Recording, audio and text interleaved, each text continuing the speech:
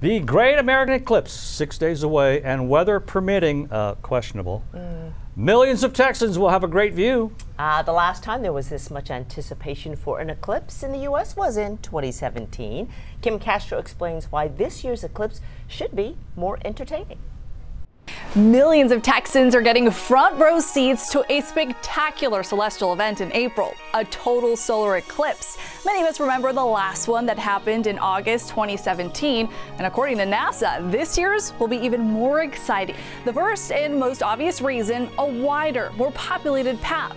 2017's path of totality ranged from 62 to 71 miles wide, with about 12 million people inside the path.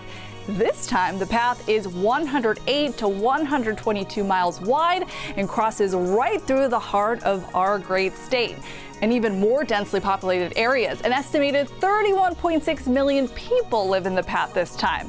There will also be a longer time of totality, up to 4 minutes and 28 seconds versus 2 minutes 42 seconds in 2017. In 2017, the sun was nearing solar minimum, a quieter time for our start.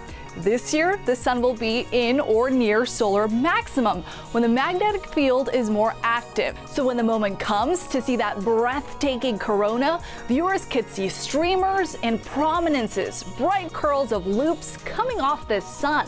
There's even a chance to see a coronal mass ejection like this one.